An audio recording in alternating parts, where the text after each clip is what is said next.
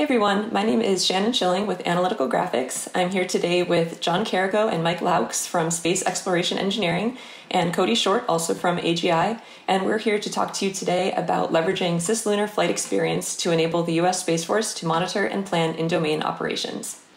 All right, so I wanted to talk a little bit about kind of the motivation and the recent developments. So I'm Cody Short. I am an astrodynamic software engineer here at Analytical Graphics. I'm also the product technical lead for our Astrogator module in the systems toolkit. And so as we've been developing a lot of the capabilities of Astrogator, we've also been keeping our minds and eyes open with respect to a lot of the things that have been going on in kind of the developing lunar and cislunar regime. And so with respect to that, we've been giving a lot of thought to what's been going on over the past, number of decades, what people have been doing in these areas. And so, for example, if we go back a little while, or several years ago, one of the first trajectories that actually flew and didn't actually originally intend to use the moon the way that it did was the AsiaSat-3 mission. And so this is one of the first missions that ended up exploiting the lunar gravity to influence its trajectory in such a way that it was able to do something that it hadn't originally intended to do. And so this is a mission where the satellite was put on orbit, and due to the way that it was injected into its orbit, it wasn't put into the proper orbit. And so the designers wanted to get it back in place and figure out how to do that, but they didn't really have enough fuel to do it. And so over the course of using some very ingenious planning, and being able to use some natural resources available to them, the gravity of the moon, they were able to use the multi-body dynamics that were available to them to be able to influence the trajectory, and actually became the first commercial use of lunar gravity to influence the trajectory of a spacecraft. And we're able to actually take the AsiaSat-3 satellite and put it back into a useful orbit. So that's one of the first examples of a mission that was exploiting these dynamics. And so if we step forward a little bit, to around about 2010, we have an example of the Artemis mission, where we had the spacecraft that were the Themis spacecraft that were studying various effects of the sun, and they were in high elliptical orbits about the Earth, and several of them were getting towards the end of life and were very low on fuel. And the mission designers, mission planners said, hey, we could potentially do some more things with these. And so basically being able to exploit the lunar dynamics associated with them, the multi-body lunar dynamics, they were able to take these spacecraft with very little fuel and design an extension of that Themis mission, which then became the Artemis mission. And so this is different than the current Artemis mission. They were able to take two of those spacecraft and use orbits in and about like the L1 and L2 points in the Earth-Moon system, and actually get these spacecraft from these highly elliptical orbits. And they actually send them out further and kind of use some solar dynamics as well. And then it eventually pulled them in and put them into orbit about the moon after several revolutions about L1 and L2. So this was actually one of the first uses, was the first use of the lunar multi-body dynamics in the Earth-Moon system. So it was a very interesting and exciting example there. And then much more recently, we have this commercial application with Bearsheet from Space.il. So in the last couple of years, the first commercial mission to actually land on the moon. And so here, the spacecraft we wanted to take and get it to the moon. And so taking the spacecraft out into the cislunar regime, using the cislunar dynamics to be able to phase it in such a way to get it to the moon, and then to land there. And so this, again, is another first, but another mission going to the moon, and in this particular case, by a commercial entity from another nation. And then, of course, recently we've also heard a lot about another country flying spacecraft using and taking advantage of the multi-body dynamics in the Earth-Moon regime. In this particular case, this is from the Chinese Chang'e 4 mission with their Kuikao satellite, the relay satellite, which is in orbit about the lunar L2 point. So it's a relay satellite being able to give them coverage on the far side of the moon. And so just very relevant to us and kind of the discussion that we have today of the sorts of things that are going on and what we're trying to kind of talk about. There's more and more going on in the lunar and cislunar regime each day. so much more going on. We have several more missions coming down the pipe. Lunar Flashlight, Lunar Ice Cube, Lunar Trailblazer. They all have a common theme here. Luna HMAP. The Capstone mission's getting ready to fly soon. Artemis, of course. And a recent comment or a recent note from the Amos conference was that there are about 100 upcoming lunar missions that are planned over the next about 10 years. And so lots of things going on in the cislunar regime, lots of things that are very relevant to being able to, for us to be able to understand what's going on.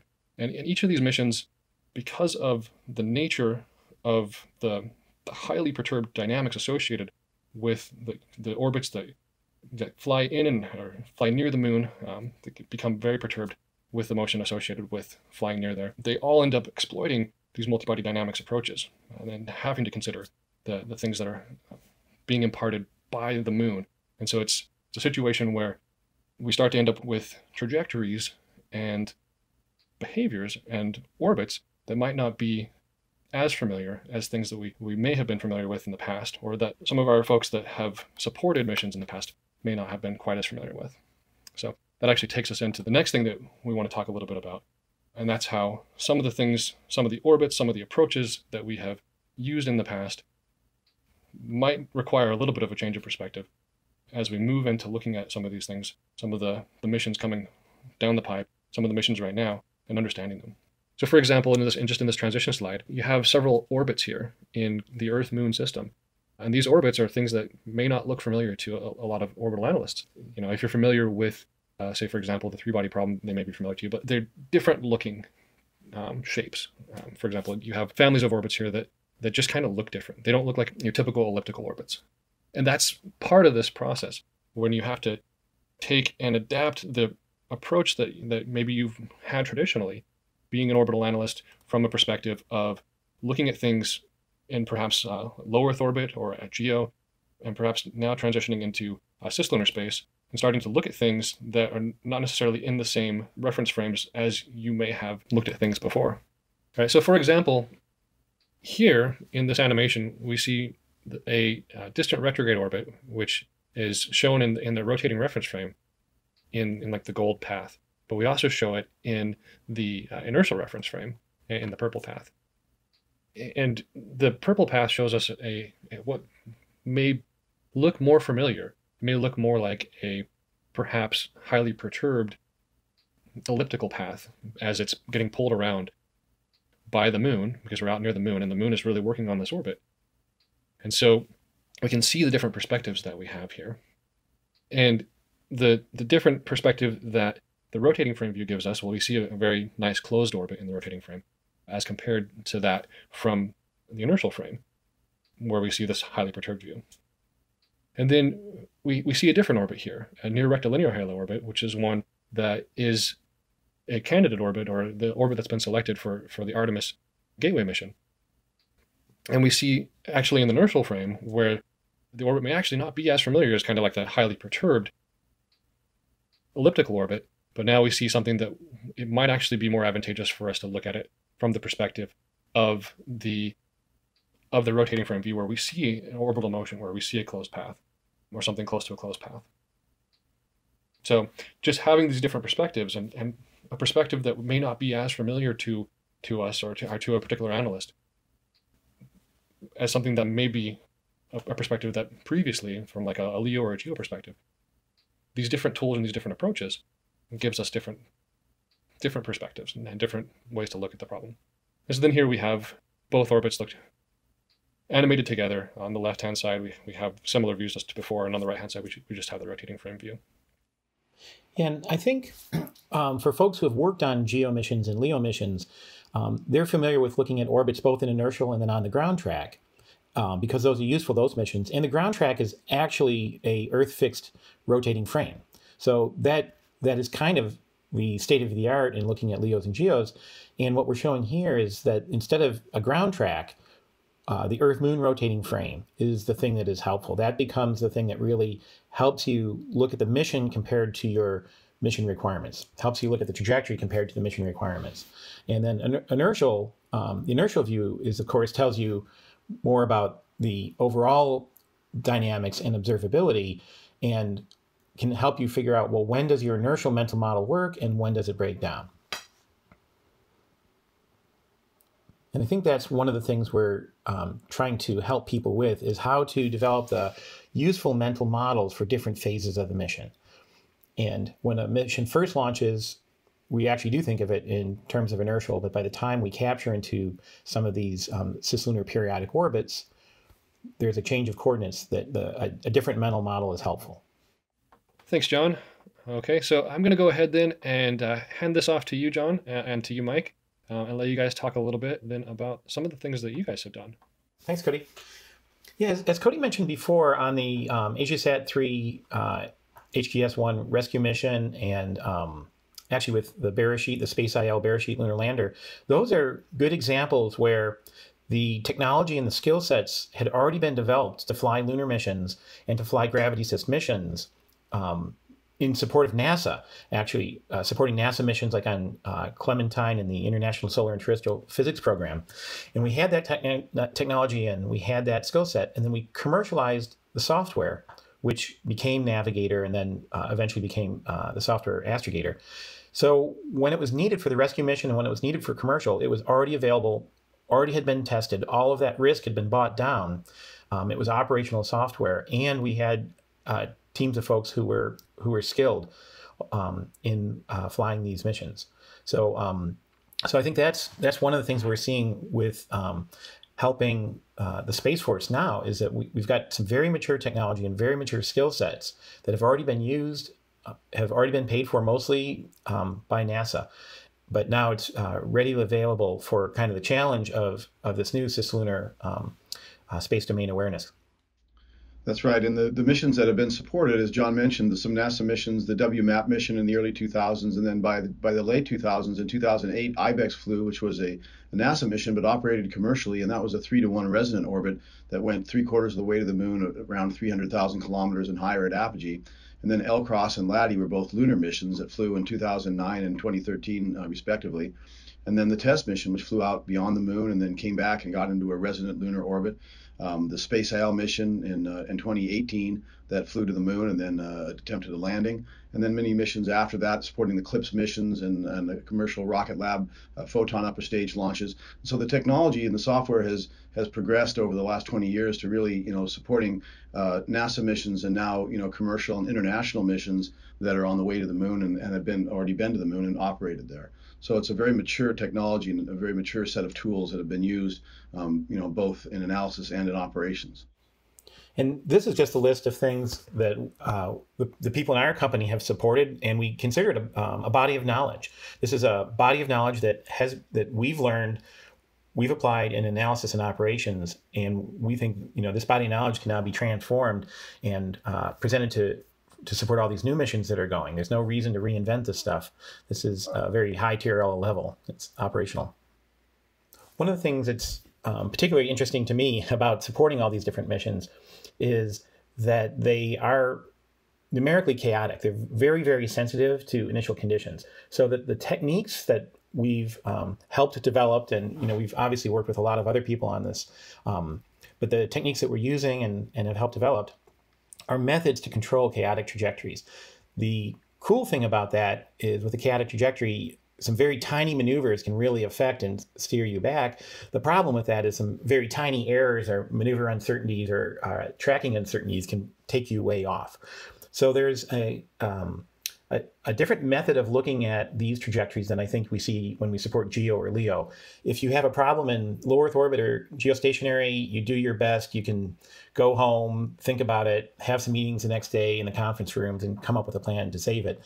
When you're in the cislunar world and you're trying to get to the moon or to get to libration point, you're on a very, very tight timeline, because you can come off your ideal trajectory to a point that you don't have the delta V authority to get back on the trajectory. So in designing these trajectories, we really have to take into account how we can navigate these things. How do we track them? How do we plan maneuvers to get back? And we have to manage our uncertainty quite a bit.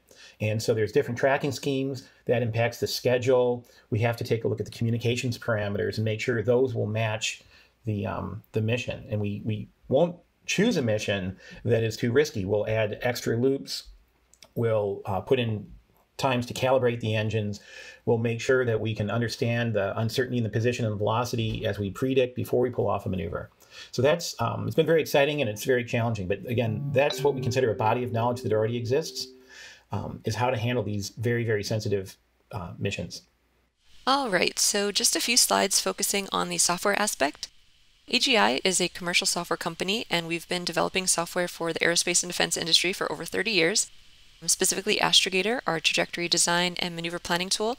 You'll see in this chart some of the missions, and they're across every orbit regime, that it's been used in operationally. And focusing on the rightmost columns, cislunar, deep space, you'll notice there's a strong correlation here with the missions that John talked about earlier. We have a long partnership with SEE, and they've been using Astrogator and its precursors for over 25 years now. And this is just really important because the software having been used operationally for so long and in so many different missions, it's tested and proven, which really lowers the risk when you're planning these complex cislunar trajectories. And similarly, our Orbit Determination Toolkit, ODTK, has been used operationally all over different orbit regimes as well. So whether you need to simulate OBS to verify your tracking and scheduling is meeting your OD requirements, or maybe you need to be able to process a variety of traditional or non-traditional observation types, the fact that this software has already been used in cislunar and deep space regimes can really help lower cost and lower risk in these types of missions. So we've really just been focusing on the trajectory design and orbitology aspect of planning cislunar missions, but I just wanted to touch on all the other pieces that are equally important. And of course, all of these are interconnected and tie back to the trajectory work. So as a quick example, in trajectory design, maybe we're using solar electric propulsion, and in that case, we would need to make sure that we're avoiding eclipse times when we need to be thrusting. If we're planning our maneuvers, we may need to have sufficient tracking beforehand so that the maneuver can be correctly planned, and we may need tracking afterwards in order to calibrate the engine. So a lot of the things shown here feed back, and it's really an iterative process of redesigning the trajectory, going through the complete systems engineering process, and making sure you're meeting requirements. And that's really our specialty with our software, is being able to tie all of these pieces and models together in one design reference mission, so that when something changes, all of those relationships and outcomes can be modeled together. And that's what we're calling digital mission engineering or digital mission operations. And the more we can tie all of the interrelated systems together and model them end to end, the more effective our system design or mission operations will be. All right, thanks Shannon, Mike, and John. I just wanted to add a few concluding remarks here. So essentially, we've seen that there's increased interest and activity in the lunar and cislunar space, both for civil and military applications. And that's really kind of driving this need for persistent awareness for us, for the Air Force, for the Space Force, to be able to monitor and understand these activities. And those activities often represent fundamental shifts in kind of the understanding, as kind of the relevant approaches have largely been in the domain of academia up to this point, with the different types of orbits and the different ways that we would analyze and approach the cislunar space, types of trajectories and such. The previous missions that have flown to these areas have significantly relied on the body of knowledge of subject matter experts for success in those areas.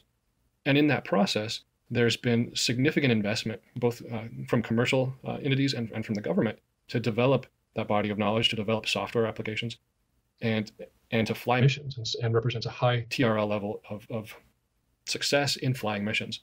And so a goal here is then to transfer this experience directly and through specialized application extension of that software.